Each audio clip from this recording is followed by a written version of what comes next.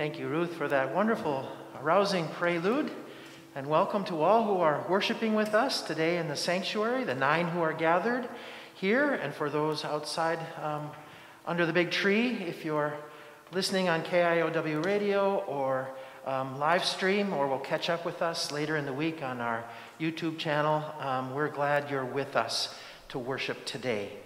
It is the 15th Sunday after Pentecost and the beginning of a 5-week delayed programming of our VBS program. So we're thankful to have Cora and Tatum and Isabel and Tori with us today to lead us in our opening songs and to learn a little bit about the Rocky Railway, where Jesus pulls us through. If you had been here minutes before and didn't know if we had technical difficulties or not, and with me trying to get a sermon ready and having it somewhere disappear in the Ethernet last night, it's good to just take a break and listen to a good old VBS program where we learn again how Jesus speaks to us through these Bible stories and songs. So thank you all for being with us to begin our VBS program. So I will change, a couple other announcements. I was asked to announce that the WELCA welcome meeting scheduled for this week has been postponed. And the senior choir, which normally would begin a meeting on Wednesdays, I wish it was so, but that too will be postponed for the current time. And we are working towards, and hopefully we'll be gathering for in-person worship beginning next week. There's notes on the doors, and there will be information put out in a variety of sources so that you can find out what that will be like and what that will mean for us. But we're thankful after over 4 months to have figured out a plan we hope will keep us safe and that we can participate in in-person worship along with the ways we have been worshiping in various places throughout this pandemic. So with that, let's begin Vacation Bible School. I'll switch places with all of you. If you want to come up to the chancel area, and we will sing our opening song, Everywhere I Go.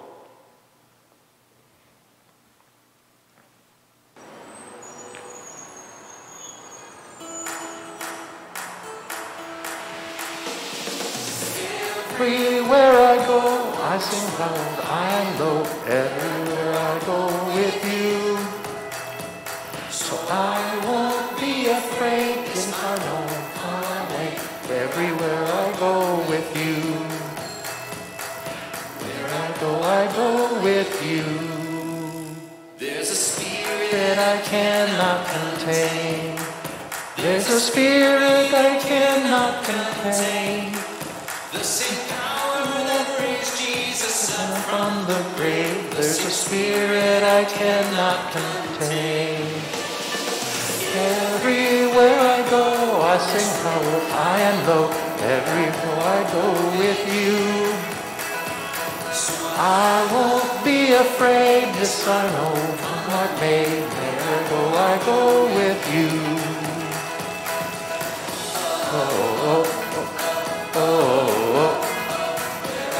I go with you.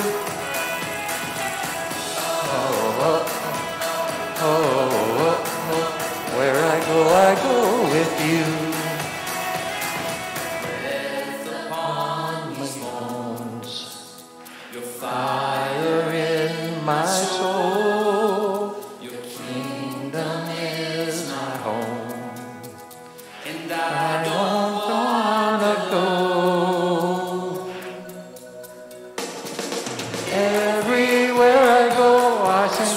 High and low, everywhere I go with you, so I won't be afraid. Yes, I know come what may. Everywhere I go with you, everywhere I go, I must road high and low.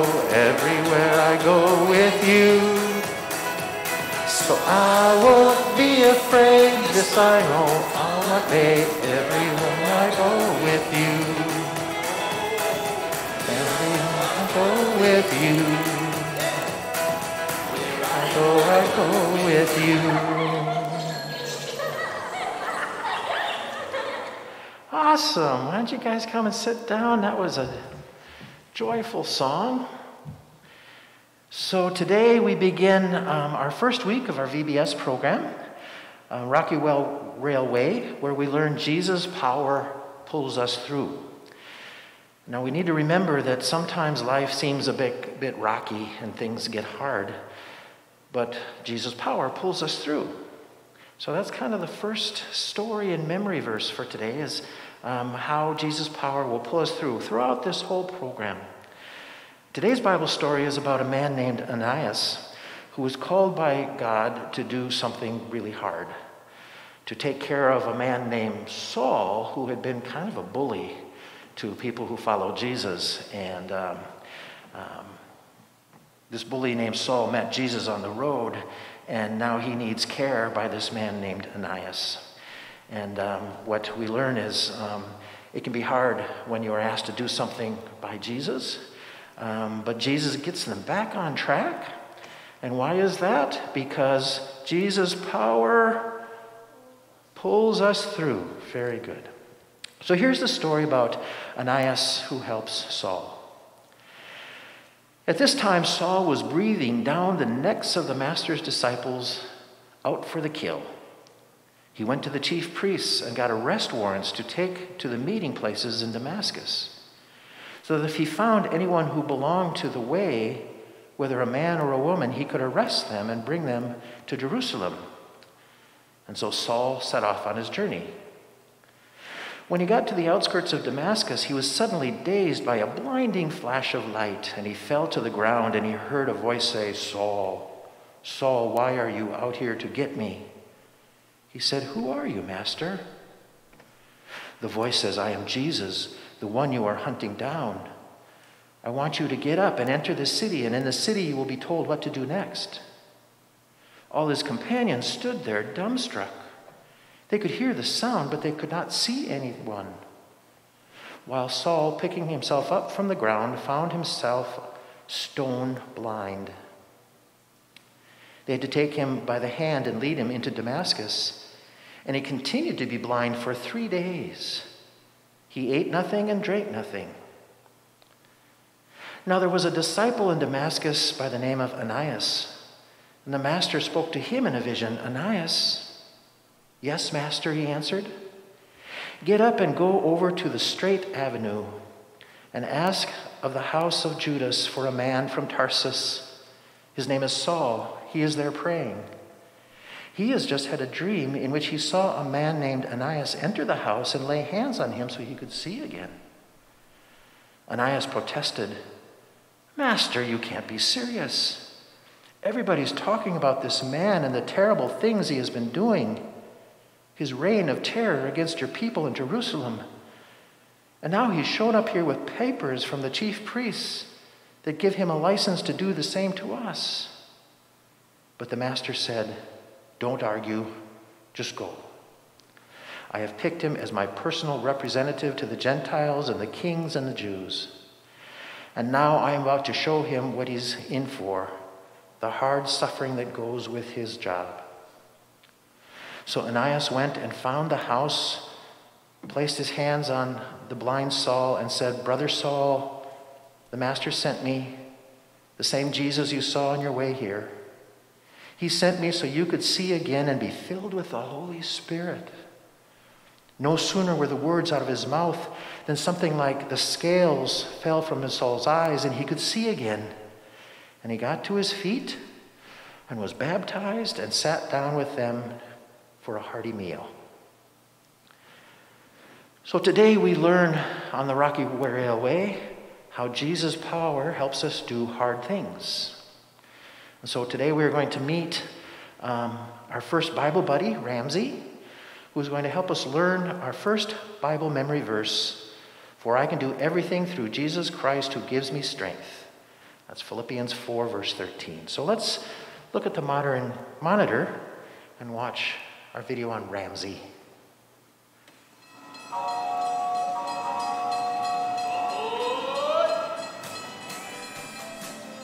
Hey there, friends! Glad you're all on board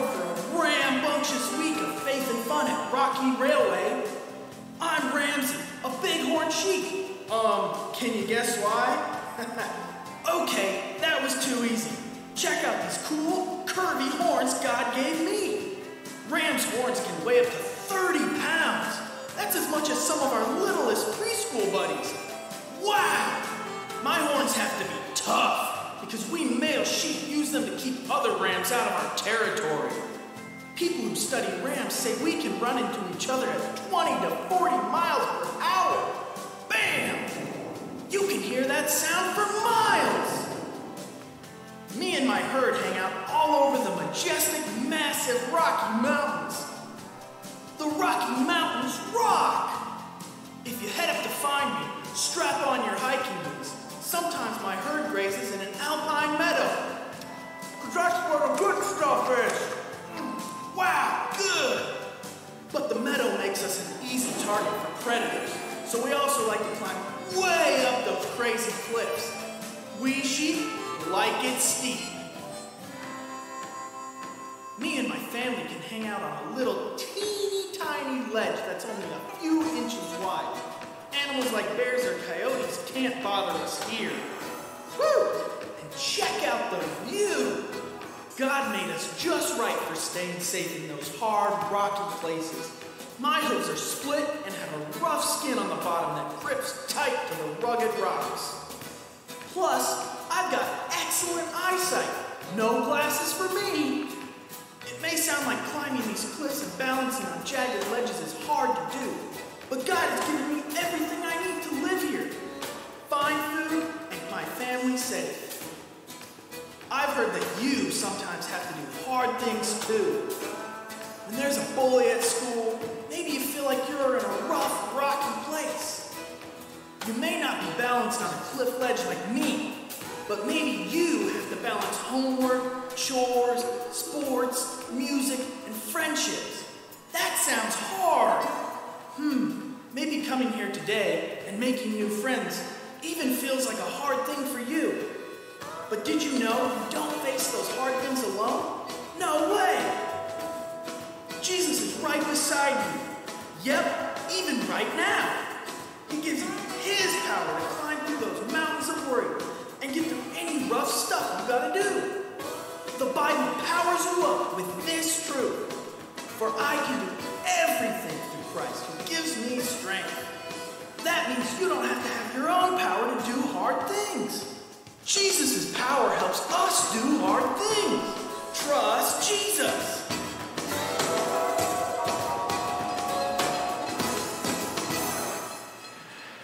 So, thanks for being with us. This has been a hard thing to get started, and I'm sure it's things that you're struggling with is hard, but we learn today and through the week that Jesus helps us do hard things. So, when you go home, or if you're already home, you will have a little kit with the music and your Bible buddy verses and some stories and some crafts to do to kind of help you participate in Vacation Bible School wherever you are. But thank you, the four of you, for being with us today. And if you could help lead us in our theme song for Rocky Railway, your power will help us pull us through. So let's sing that together.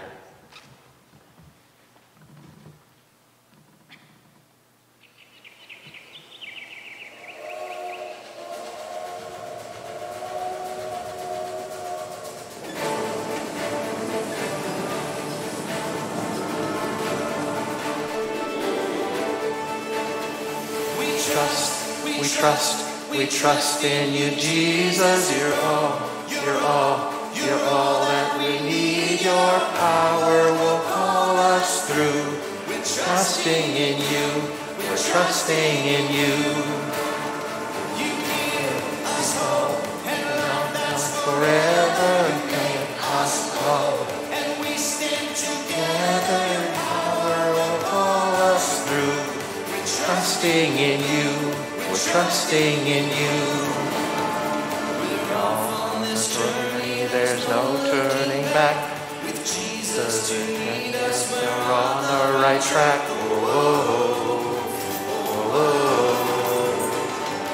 Wide open spaces, wide open arms. Looking at the end, there's nothing surprise. Whoa,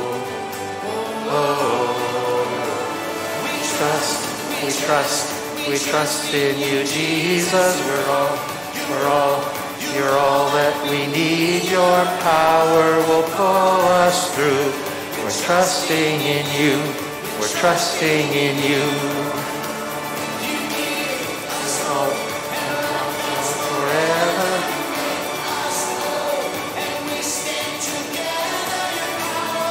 Pull us through. We're trusting in you. Trusting in you. We're off on this journey. There's no turning back. With Jesus to guide us, we're on the right track. Wide open spaces are on open arms. We're looking ahead for the next big surprise.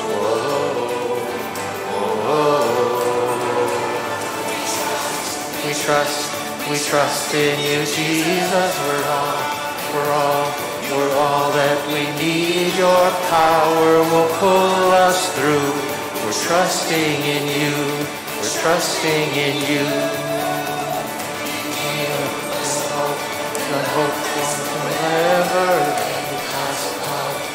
We stand together. Your power pull us through. We're trusting in you. We're trusting in you. Your power will pull us through.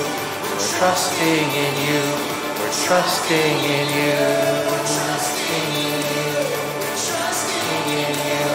Trusting in you. All right, awesome. Thank you for getting us on the right track with VBS, Rocky Railway. You can go sit down.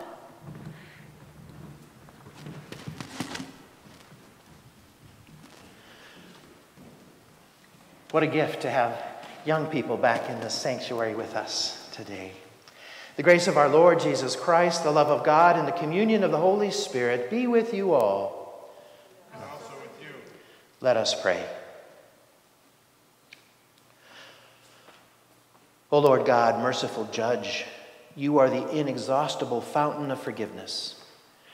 Replace our hearts of stone with hearts that love and adore you, that we may delight in doing your will through Jesus Christ, our Savior and Lord. Amen.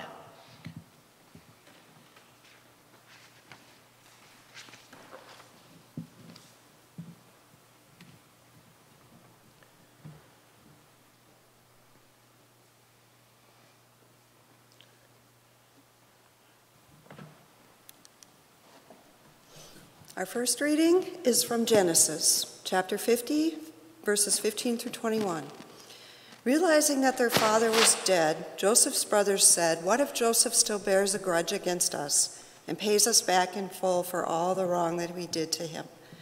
So they approached Joseph, saying, "Your father gave this instruction before he died.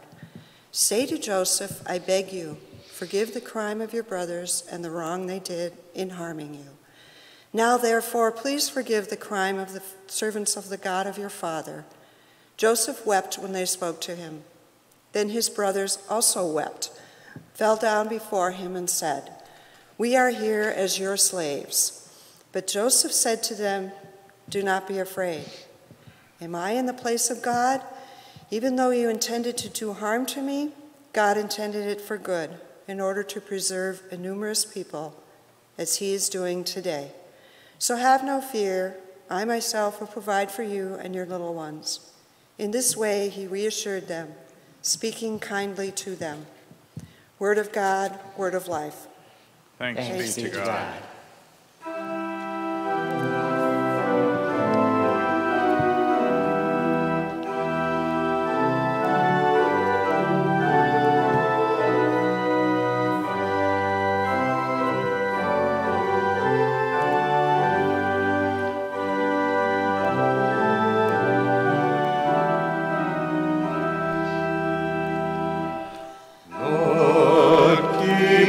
Steadfast in your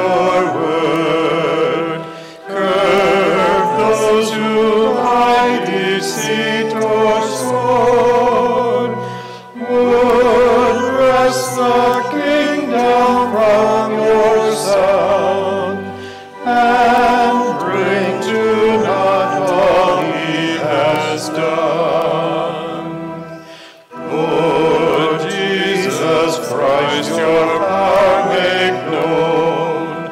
For you are Lord of lords alone. Defend your holy church that we may sing your praise eternally. O Comforter of priceless worth, send peace and unity on earth. Support us in our final strife, and lead us out of death to life.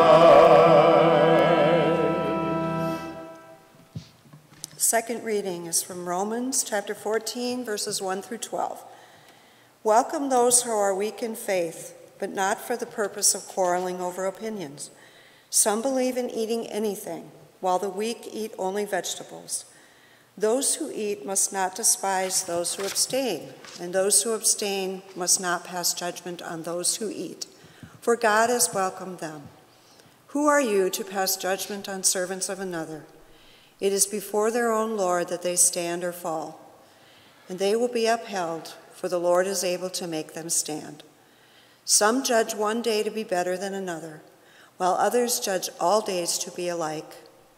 Let all be fully convinced in their own minds. Those who observe the day observe it in honor of the Lord, and those who eat, eat in honor of the Lord, since they give thanks to God, while those who abstain, abstain in honor of the Lord and give thanks to God. We do not live to ourselves, and we do not die to ourselves. If we live to the Lord, and if we die to the Lord. So then whether we live or whether we die, we are the Lord's. For to this end Christ died and lived again, so that he might be Lord of both the dead and the living. Why do you pass judgment on your brother or sister? Or you, why do you despise your brother or sister? For we will all stand before the judgment seat of God.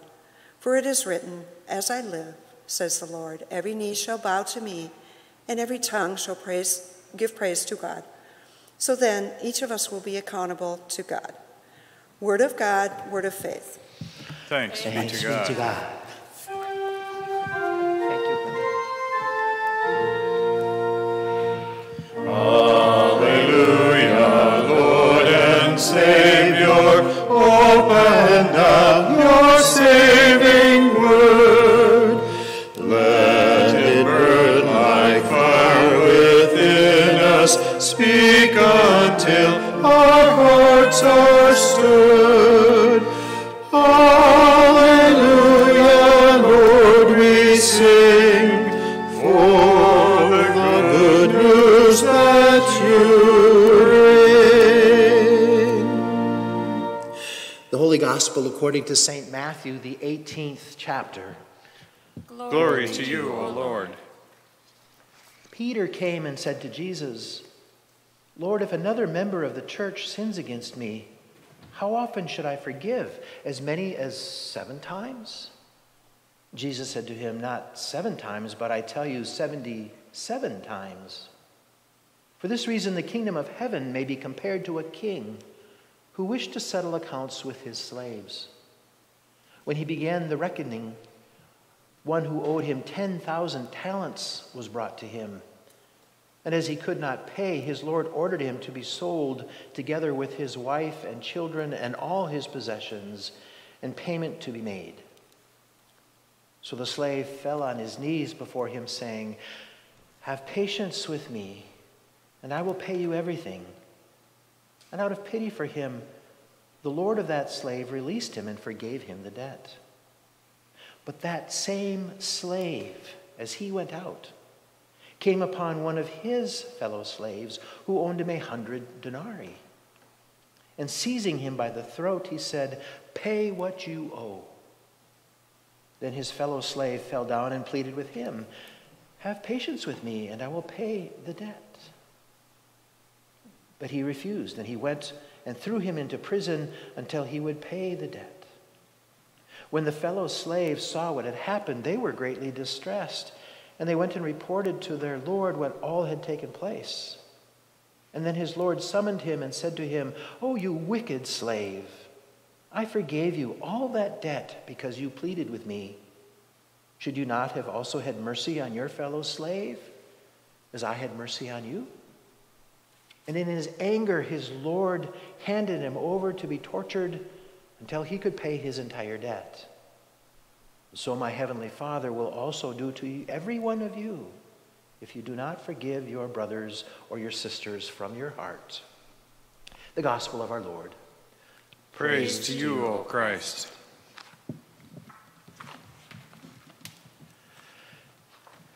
Sisters and brothers, grace and peace to you from God our Father and our Lord and Savior, Jesus the Christ. Amen. Peter asks the question, how many times do I have to forgive? And it's a fair question. When Peter thinks 7 times is enough, it is biblically a pretty good answer. In the Bible, the number 7 signifies completeness and perfection. In the book of Genesis, we read that when God created the world and all that exists, he did so in 6 days. And then he said it was all good. And on the 7th day, he finished the work that he had done, and he rested, and he blessed the 7th day and hallowed it. It was complete. It was as close to perfect as anyone could imagine. There are 7 holy days celebrated in the Hebrew calendar, beginning with Passover and ending with the last great day on the 7th day of the festival of the Feast of the Tabernacles, celebrated every fall. This never-ending celebration of 7 festivals is the cycle that tells the story of salvation that reminded the people of God of God's never-ending life-saving activity among God's people. Year after year, in a series of 7s, they would hear this story. The Bible as a whole was originally divided into 7 major divisions. The total number of originally inspired books was 49, or 7 times 7. So constructed to illustrate the completeness and absolute perfection of the Word of God. In the book of Deuteronomy, chapter 15, every 7th year, the law states, all debts shall be forgiven, and every creditor shall remit the claim that is held against his neighbor, and every 7th year, all slaves, male and female, should be freed. In Hebrew culture, a person who could not pay a debt could be sold into indentured servitude. It's what we heard in our gospel lesson for today. But after 6 years, the law stated that they were to be freed. And they were not to be sent away empty-handed for their 6 years of unpaid service, but provided for liberally from the master's flock and threshing floor and winepress, giving them some of the bounty which the Lord God had blessed them. And so when Peter imagines that forgiving a member of the church that has sinned against him as many as 7 times, one might say it was a pretty good answer. It made perfect sense, theologically and biblically. But why does Jesus expect more? So let's put this in context. Jesus has taught them what to do if another member of the church sins against you. When that happens, you are to point out the fault when the 2 of you are alone. And if the matter is resolved, all is well and good. But if the matter is not resolved and the conflict continues, you are to take 1 or 2 witnesses along so that every word may be confirmed and hopefully there can be some resolution. And if the conflict continues, it needs to go before the church in hopes of some reconciliation. And if agreement cannot be reached, the offender is to be treated as a Gentile and a tax collector. Now let's back up a little bit and look at the story Jesus told right before this teaching about how church discipline is supposed to be played out, and how many times one must forgive, and how to manage disputes among members of the church. If you back up, you find this short little parable about the shepherd who has 100 sheep, and he leaves the 99 to search for the one who is lost. So how does Jesus treat Gentiles and tax collectors? Well, like lost sheep. The Pharisees and the scribes and elders of the church have been critical of Jesus and his ministry because he eats with tax collectors and sinners. He seems to go out of his way to care for the unwanted, the lost, the marginalized, and all that are excluded among them.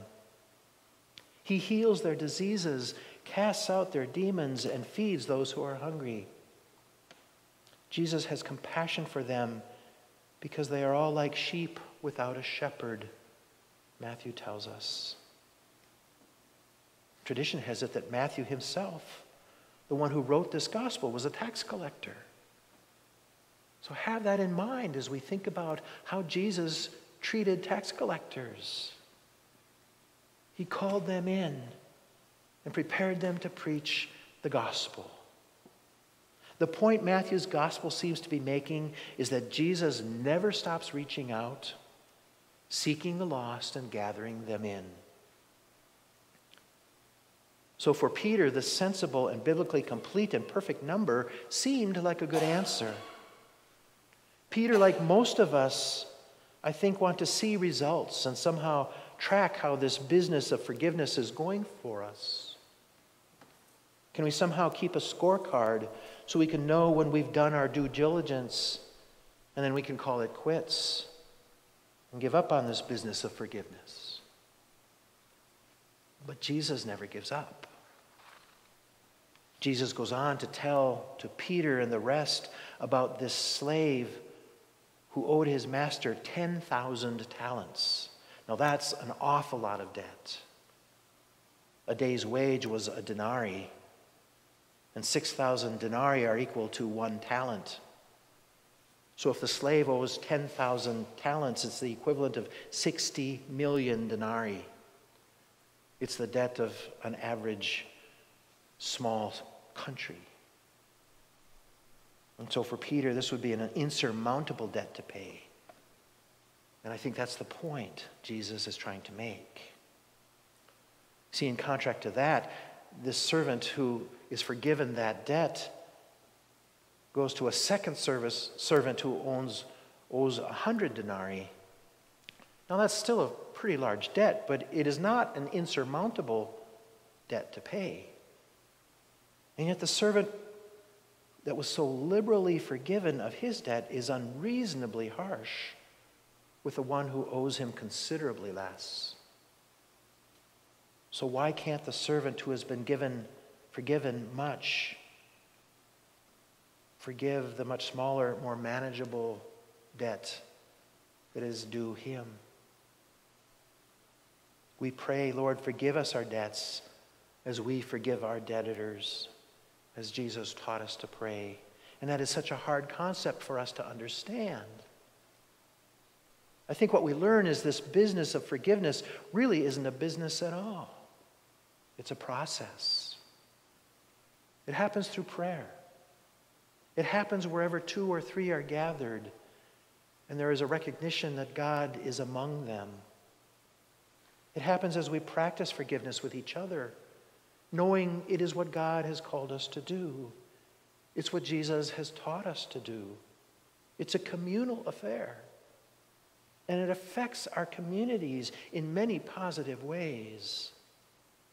And it takes a lot of prayer and practice and patience and persistence, this process called forgiveness. So what did it mean for Peter to be forgiven by Jesus for his often impetuous behavior, or his talking without thinking, or his denial of Jesus when it mattered most? And what about Paul in our VBS story this morning? When Paul meets the risen Christ, who has to get his attention on the road to Damascus and convince him to stop persecuting his followers. And then by the power of the Holy Spirit, Jesus has to convince Ananias to offer forgiveness and care to Paul. This was hard reconciling work to be done. But look what it accomplished. Look at the results. Paul made his mission to reach out to the Gentiles and share the good news of the risen Christ. And Paul convinces others to welcome those who are weak in faith, not just for the purpose of quarreling over opinions as he once would, things about dietary laws or Sabbath, when it should be observed. He asks, why do we pass judgment on our brothers and sisters? And what a 180-degree shift this was for Saul, who is now Paul, the former persecutor of Christians. Being forgiven, he could now be forgiving. See, forgiveness is the work of the church. It's what works, the work that begins in us as our sins are forgiven. Not just 7 times, but innumerable times, so we too can enter into this saving work of reconciliation. And it's hard, I know, but it also can be freeing and healing and good for our souls and good for the souls of others. It can lead to a host of positive outcomes and allow us to grow. Letting go of old grudges can free us up for the service we are called to do for others. And yes, it will have to be about forgiveness for them as well. Like the communities of Paul, who wrote to the formation of the early church in so many cities and so many places, it will take compromise. We will have to be open to diversity of thought and action. But this life-redeeming work brings in the kingdom of God and makes us grow. And that is our hope, that Jesus' power will get us through. Amen.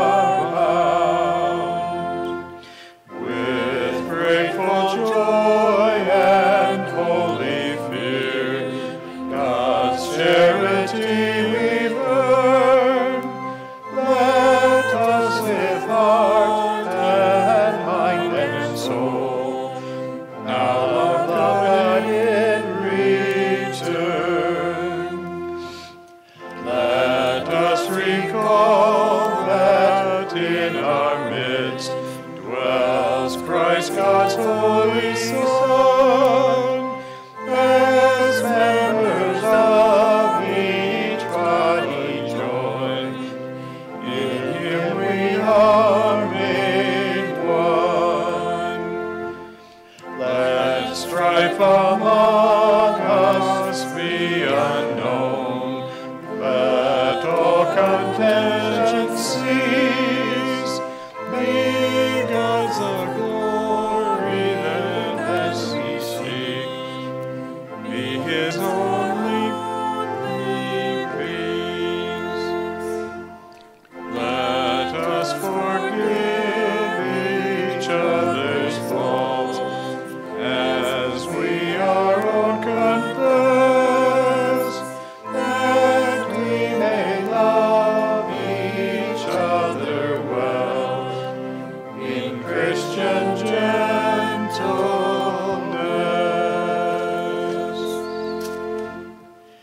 Together we confess our faith with the words of the Apostles' Creed.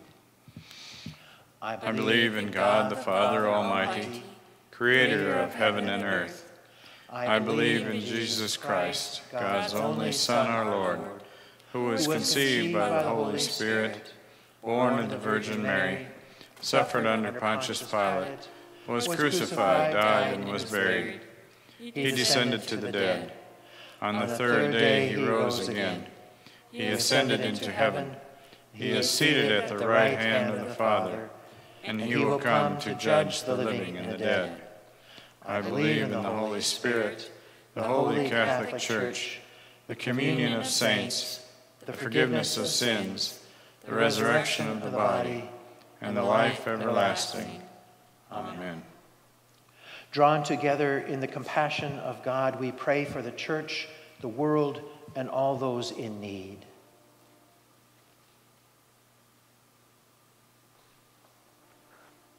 Welcome us when we are weak in faith. Uphold your church throughout the world. Make it a place of welcome. Strengthen faith through Bible studies and Sunday schools, confirmation classes, and youth ministries. Nurture new ministries of education and growth. Lord, in your mercy, Hear our prayer. the heights of the heavens show us the vastness of your steadfast love. Have compassion on your creation. Where human selfishness has brought ruin and destruction, we look to you to heal, renew, and redeem your world. Lord, in your mercy, Hear our prayer.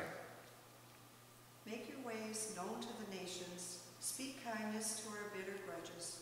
Settle our hearts when we want to settle accounts with violence.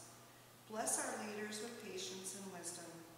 Lord, in your mercy, Hear our prayer. bring healing and justice wherever harm is dealt. Provide vindication for all who are oppressed. Free victims of human trafficking and forced labor. Deliver all who are bound by debt. Feed all who hunger and guard refugees fleeing famine, poverty, and war.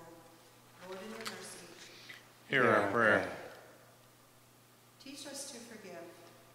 Remind us that you do not always accuse us. Still our tongues when we are tempted to pass judgment and argue over opinions.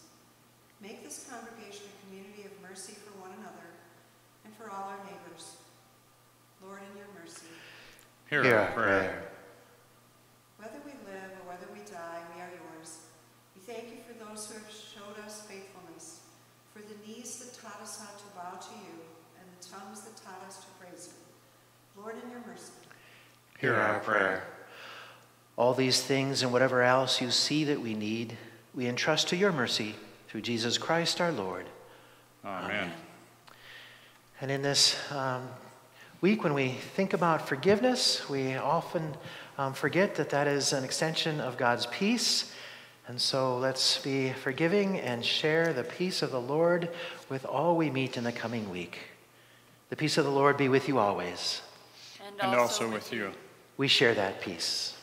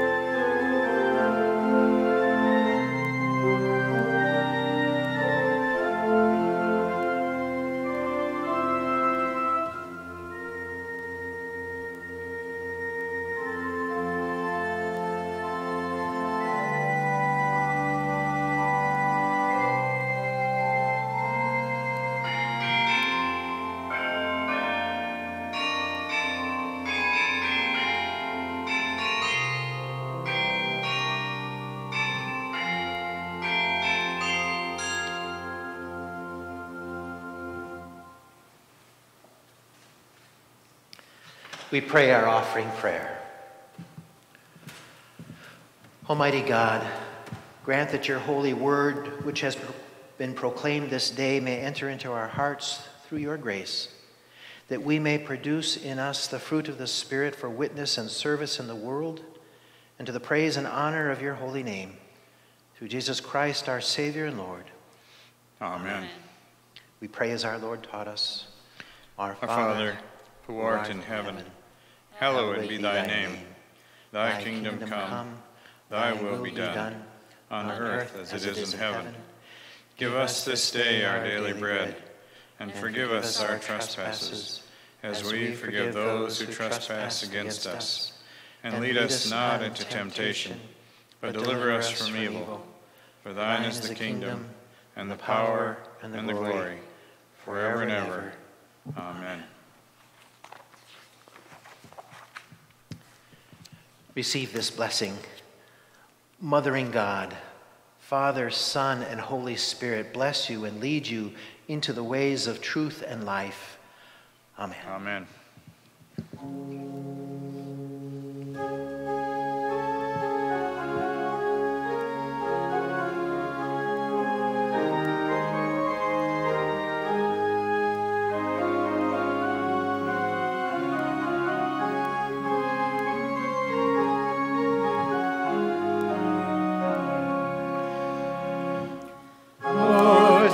Dismiss us with your blessing, fill our hearts with joy and peace. Let us each your love possessing, triumph in redeeming grace. Oh, refresh us, traveling through this wilderness. Thanks we give and adoration for your gospel's joyful sound. May the fruits of your salvation in our hearts and lives abound. Ever faithful, to your truth may we be found. Savior, when your love shall call us from our struggling pilgrim way, let no fear of death appall us. Guard your summons to obey. May we ever reign with you in endless day. Go in peace. Remember the poor. Thanks be to God.